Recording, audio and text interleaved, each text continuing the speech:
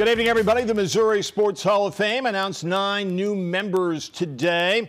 They include Dr. John Bailey, the Truman State team physician since 1997, Ben Pitney, the former Truman State basketball coach, Bob Roberts, the current basketball coach at Cairo. Roberts has won 871 games and state championships at Cairo and Atlanta. Also going in, Daryl Knowles, who pitched with Oakland, and Bill Clark, who started the Heart of America Marathon. The 1969 and 71 Truman State football teams. Shane Kavanaugh, the longtime football coach at Marceline and Brookfield, who won a state championship at Princeton. Skip Grossnickel, the former Kirksville football standout who played at Missouri, and Shag Grossnickel, who has done it all in sports from fast-pitch softball to introducing wild turkey hunting to the area. Grossnickel thinks his greatest achievement is helping youngsters. Back in the 50s, I helped organize the baseball here in Kirksville. And I've sponsored a Little League baseball team every year since, and I still am.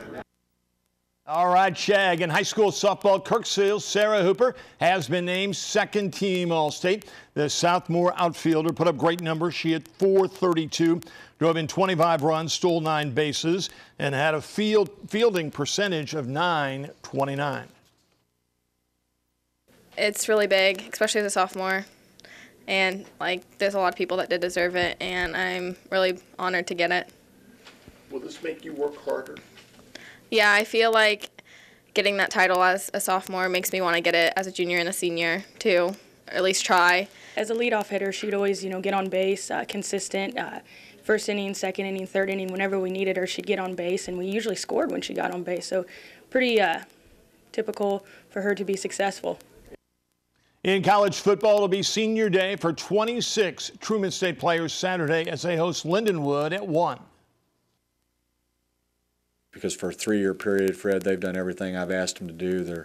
We've got a great group of kids. They're hardworking and have been pretty good football players. They provide us some good moments in Bulldog football as well. In college basketball, Indian Hills will host another tournament Friday and Saturday. The Warriors will open up Friday against Mid-Michigan at 7, a team that is coached by Mount Pleasant native Caleb House. His teams like to run. They have a lot of quickness from the guards, and so they'll really be able to ball handle, and so we have to eliminate that a little bit, try to keep them out of the paint. They really have some good creators for their team that way.